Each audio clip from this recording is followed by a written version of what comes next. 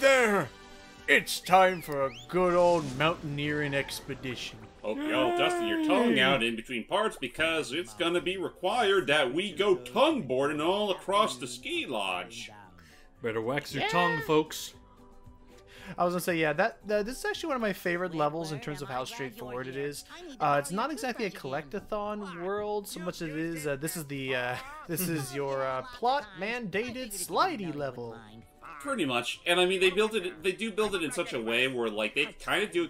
Assuming you decide to do this first, like they do expect you to like make frequent retrips if you want to go through all the other courses. Yeah. Oh, okay. But otherwise, if you've pretty much been collecting everything else along the way, and you come here last, you more or less have everything you need to clear this whole place out. Right. But yeah, just be wary because each of these slopes will require a new amount of shiny things to go forward. Yep. I do like even. That's one of my favorite things. I love how Roger is able to sound both pissed off yet he's not like peaking, like not screaming. It's just a perfect level of frustration to volume. Oh yeah, like he's a fantastic actor. Like it's not even just as Squidward, but in a lot of things I've seen him in. The only ones I think of, the only ones I can think of is Bug's Life in this. Well, as far as Roger, well, he's also the dad from Invader Zim. Yeah, don't you remember him being Professor Membrane? He's the one who goes, "Not scientifically possible!" That is true. That's definitely not a voice I'd expect out of him, so I'll give him that. Yeah, no, it's like because I'm because again, the voice both here and in Bug's Life were both very nasally. Also, I totally knows Gary was playing a little extra music on his end. Yeah. Yep. We'll deal with that in just a snow moment. person. As soon as What I loveliness. Never mind. He's dead now. And that kid just goes up to him. He's like, "You jerk!" And just kicks him right in the shin. Exactly. You killed Flaky. So yeah, now I can actually. So yeah, now I can. I guess that's that. Okay, good contribution. Yes. So now, hopefully, nice. Oh, there we go. Now, hopefully, this will be a better time to bring up the fact that yes, life is as extreme as you want to make it. Indeed. Because this is going to be the grand surfboarding to end all surfboarding. As soon as I try and sneak my way up to some goodies. Okay, I see now the path I was supposed to take. Well, no matter. Hey, Plankton. Most favorite friend in the whole world. Didn't we just go over that? I'm technically your non-friend. Exactly, and because you're my favorite non-friend, that also qualifies you as being my favorite regular friend. It's all in the semantics, SpongeBob. Well, I guess I can't argue with that logic. Good times. I'm trying to remember some of my favorite. I'm trying to think of my favorite Plankton moments. I mean, he was fantastic in the movie. Like any of the movies, he usually goes all. It's like some sort of switch gets flipped whenever it's the show, and then whenever it's the movie, where the voice actor just suddenly throws everything. You're welcome. Something somewhere just gets flipped, and he's just suddenly told, "Yeah, don't hold anything back now. Just go ape shit." Well, he's also like that in the show sometimes as well. And funny thing is that, like, I'm sure we know it, but for the people that didn't know it, Plankton wasn't actually meant to be as reoccurring of a character as he was. He was meant to more or less be a one-time character. The only reason he kept coming back was because Doug Lawrence, whose voice actor, who also was a writer for the series, just left him. Aw, well that's actually. That's I mean, awesome. I guess, yeah. The fact that he got scanned into a computer probably should have been a done deal. Like he ain't getting out of there. But he never got his fries. But I mean, I don't know. I think it just fair. I think it just adds a nice dynamic of having like having the Krusty Krab actually have some form of competition, albeit incredibly one-sided of a rivalry as that is. Yeah. Oh, I agree. All right. So the Sand Mountain world itself. Well, if it isn't Sandy Cheeks. Hello. Oh, don't sound too excited. So unfortunately, even though I think it's neat that each of the characters has their own means of sliding. Patrick will slide down on his back. Sandy actually has her shell board, but despite all that, SpongeBob his tongue. And I was like, despite all that, like I want to say each of these missions really only wants SpongeBob. I think Larry wants Sandy, but yeah. In any case, I've gone down this hill 100 times, usually rolling. Aw. Darn kids I almost think read it's that as funny damn to kids push think me, it's funny to but if push you me. beat Damn kids! Let's be honest. Let's be honest here. If the show could get away with it, Mrs. Puff definitely would say that. Oh, that's right. I'm alone now. I can swear for real. Shut up. That would absolutely happen with that character. It totally would, especially with how much more unhinged she got as the show went on. Oh yeah. Yeah. Yeah, Actually, she you know got what? unhinged as the show went on, but then I think in the current season she actually got a little more compassionate and lovey-dovey. Well, dating Mr. Krabs apparently does that. Darn softened kids. Well, I mean, hey, Anyway. honestly, I'm all for it, considering I really think that after a while, I got For real being sick of unhinged. Mrs. Puff's total ambivalence towards SpongeBob. Yeah, honestly, I get you. I agree. Like, I can understand instances where she would be like a little annoyed from time to time, but they really played up how much she hated her in a lot of episodes. There was one where she actually flat out wanted to kill him in a derby. Yeah, that one was That kind of happened? going too... Yeah, that one was kind of going too far. That had to have been a later season episode because I don't remember that. Yeah, it was. I was want to absolutely say it later was. season. I want to say it was season 6. Because Might have that's been. okay. Because I think that's going way too far. I think she works best when she's just disgruntled because of trying to be the nice one, trying to be the now class. There are no dumb questions. Hey, Mrs. Puff. That's a dumb does it question. You didn't let him say something. Just, it's a dumb question, isn't it? Whoa. Anyway, what I just did there, that's Sand Mountain in a nutshell.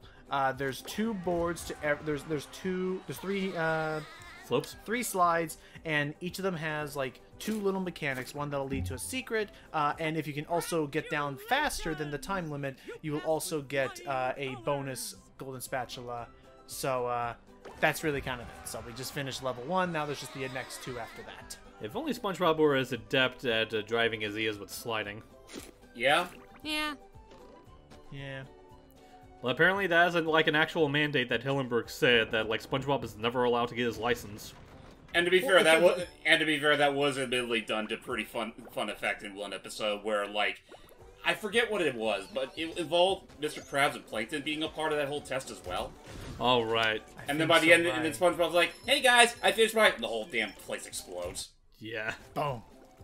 But yeah, again, and I'm fine with it. I think there's certain things that I think help lend to his character, like because understandably, if you got rid of some of those things, then you'd really lose a good chunk of like what the show has to offer. You know, like I'm trying to think of how to describe it. Like, oh, I didn't know you slid down here. Hey, Bubble Buddy. But it's like little things that like if you got rid of that, then like you know if the journey has reached its end and you weren't ready to finish the show, then it's gonna seem very you know, awkward trying to continue forward from that point. Yeah. This particular slope, I should say, is probably one of my least favorite because essentially you need to find each of the hidden Sandmen on this course, and I believe you need to get them all in a single lap. Right. Use the This box one, to teleport up, that resets them. yeah, this is one of the out of the 3 courses. This one is the most strict. And the part that makes it frustrating is that, understandably, as you can see with my current like predicament here, there's no way of knowing where the Sandmen are on your first time if you don't already know ahead of time with Guy Dengit stuff. Like, here's a Sandman right here. And there's no way to see that, you know, as you're going towards these forks in the road, so it's a little bit of guesswork to tell and make sure which is the correct one you're going to. And poor SpongeBob's tongue there, Yeah. but calluses weren't made for no reason. He is screaming for as we head days. forward through here. There you go. Let me know, guys. Let me know when you get to 9:30. Oh, sure. No worries, no worries. One of the other reasons, yeah, again, don't worry. Like next game, James, you got that. You can do that one live, no problemo. Yeah, that's the plan anyway. Alrighty, so yeah, 15 more seconds. As soon as this happens, then I'll go back to Doug and Jordy because I think we can talk a little bit more about the. Hang on a second. Something So more? 5, So 4, 3, 2, 1, play. Yeah. There we go. So Doug, Jordy, first I guess to Doug because we touched upon it briefly in the last part, but I didn't know fully. Did you watch the SpongeBob show growing up? I did say, I did watch it on demand stuff because we didn't get like other programs that we get from, like Sky, fair. for example, over here. All of the stuff from SpongeBob for me and my aunt was on demand. Okay. All right. Sorry. Okay, now I got that. Then the other thing would be then to you and Jordy then, because I think we talked a little bit about it briefly with James, but I guess I could also. I actually no, I don't think I asked this question to anybody. Gosh, dang it, that boulder again. You're fine. No, just that boulder. Do either of you have a favorite episode? Oh, favorite SpongeBob? That's a good question, actually. I can say one of my favorite episodes is Graveyard Shift. I love the story of the story of the hash slinging slasher. That one was pretty fun. I like that one too. Good. That's just it. But yeah, that's good. That's fair. I guess in my case, one that always sticks in my head, like more often than not, is I can't outright say it's my favorite episode at the given moment. I have to really dig deep to really think of like one that really does pull me, like, I would consider my all-time favorite. But I'd say up there on that list is easily Pranks a Lot. Oh yeah, that was a fun one. Toast. That's a good one. Toast. I really did enjoy Pizza Delivery. Oh yeah, that's always a classic. Alright, here we go. Trying to think of like other ones because I know there's a lot that I like. Shanghai was pretty fun. Shanghai was good. Something Smells. Oh yeah, Something Smells. Do you have any like fond ones that you can remember, Doug? Not to my head, unfortunately. No worries. I remembered when Joy brought that up. I remembered one of my favorite things to look back on the DVD collection side of things was on the on the DVD featurette. One of the things that you could find was it was a full storyboard reading of the of Graveyard Shift. Oh, Graveyard Shift, my bad.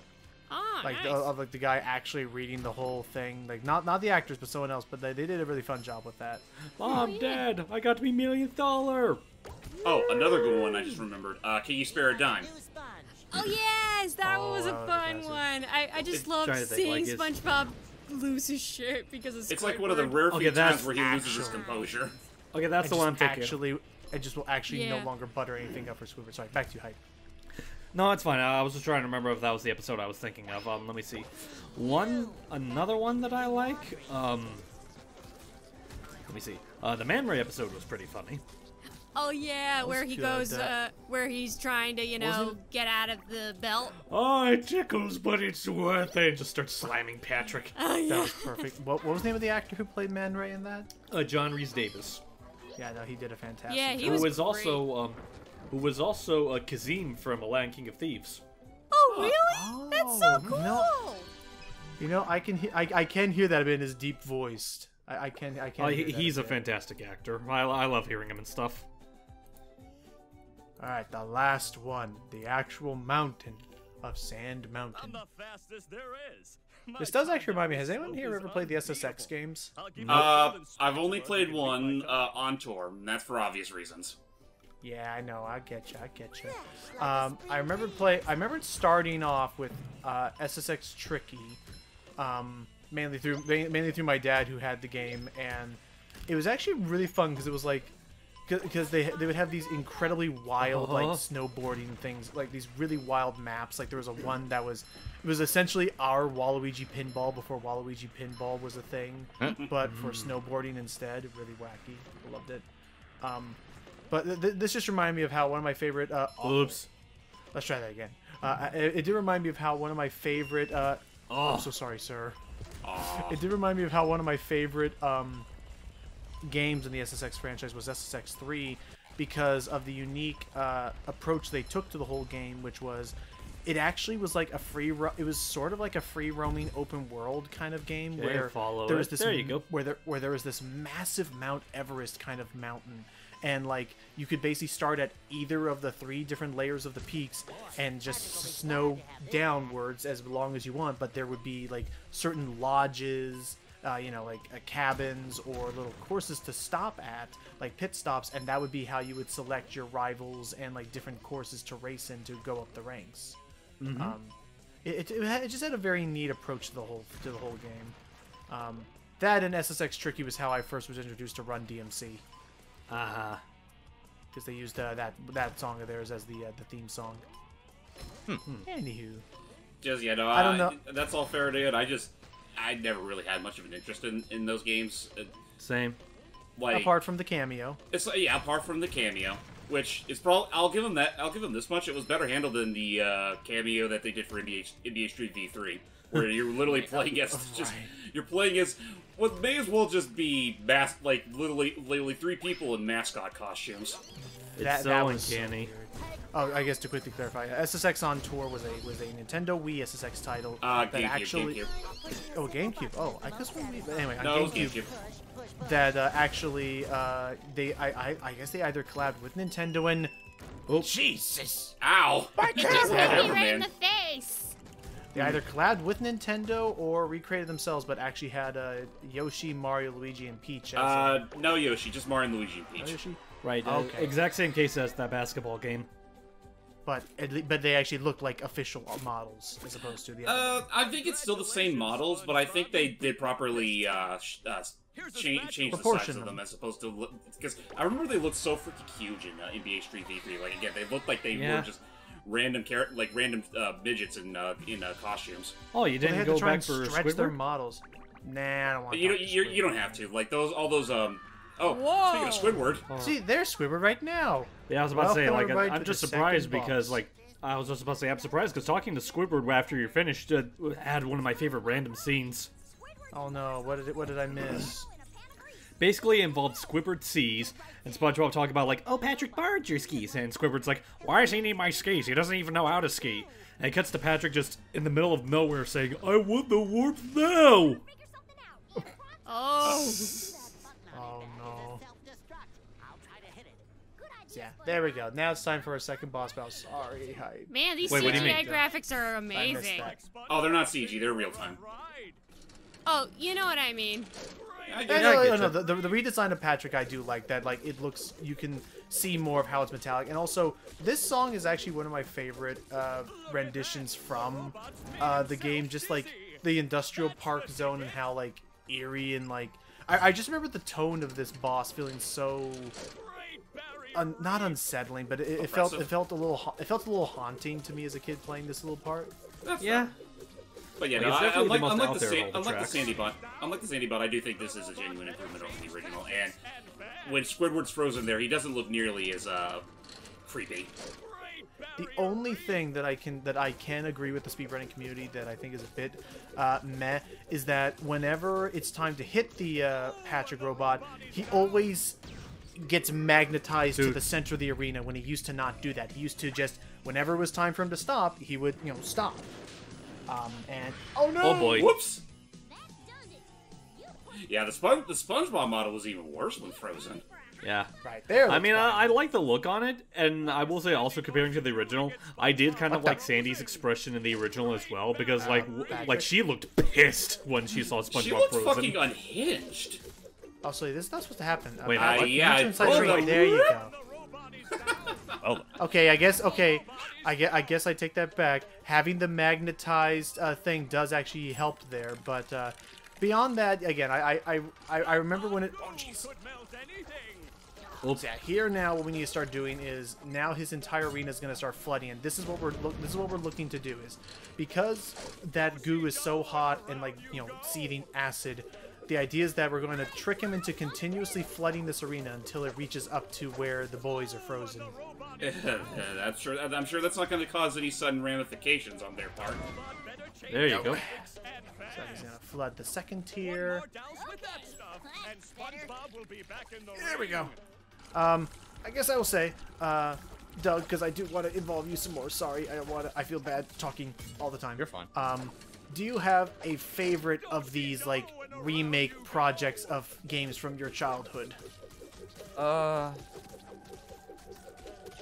No, not really. For what it comes to mind. Oh, not even stuff like Crash Insane or Spyro Reignite or so on. I'm not really counting those two because I didn't. Well, Spyro somewhat, but Crash, I fully played Crash right when I turned 4. Gotcha. Yeah, so I'm not counting Crash. Same with the original Spyro. I never grew up with the original. That's fair. Yeah, that's fair. That's fair. I mean, those were a those were like a little past your time. Well, yeah. Before your but, time, you mean? Well, Right. yeah, Whoa. but of course, I did know about the original PS1 stuff because I was mostly a PlayStation guy back then. That's fair. He's a, True. Fair yeah, enough. it's also kind of funny because my brother played the original Crash and I was like, you didn't teach me this? Why would you betray me like this? But hey, I got Rayman. I know how much I like this. Yeah. That is There's true. that. Which I am curious if that one Rayman 2 HD fan project is still something they're wanting to do, or I don't know why they wouldn't. I mean, like, it's not like Ubisoft's in a hurry to remake the games. Watch as that somehow ends up. Watch as somehow Rayman makes an unexpected cameo in this upcoming Ubisoft Forward. Oh, that's I right, don't tomorrow, expect it isn't to, but I would love that. I would cry. Aw. I would cry crocodile tears. Yeah. That would suddenly turn Right, into real crocodile tears. Until I mean, in the meanwhile, we at least have Rayman Redemption. Right. Yep, Yeah. that'll be always and forever be there unless Ubisoft decide to be pricks about it. I'm surprised they haven't taken any action against it yet. I think because they know damn well they're gonna get a lot of flack if they do. Well, because Or because, like I joked before, that would require acknowledging Rayman exists, and they don't like doing that. Also, I could have sworn I heard Patrick go "Ah!" before he Oh, yeah, exploded. he did. He did. Oh, I know. He totally did. He doesn't say that, but he does scream, and that also is what freaked me out at first when I first played this as a kid. Was that like the Sandy robot didn't even? Why? Why do we need? Nobody needed to see that return. Yeah, I remember being a little freaked out by that when I first played it. Was the game was that not that line, but that like the Sandy robot doesn't really make any sounds, but that one actually just suddenly just like screamed like actual Patrick was like, "Did I just kill a man?" Maybe Patrick was inside the robot all along, and we didn't know about it until the very end. SpongeBob, why'd you break my swimsuit? That's your swimsuit. I like to be proud of my figure. SpongeBob, I paid top dollar for that life support machine. What? Devil damn it. How long was? Jesus. Okay. On that note, ladies and gentlemen, we will see you all next time for the final tier of Bikini Bottom, which features the very nice and cold pavement of the road we'll just sleep on for whatever reason. Sounds good. Alrighty, welcome. Get ready for the final tier of episodes. Final tier of levels, everybody. Yay! Here's your lollipop. I ate a man alive today.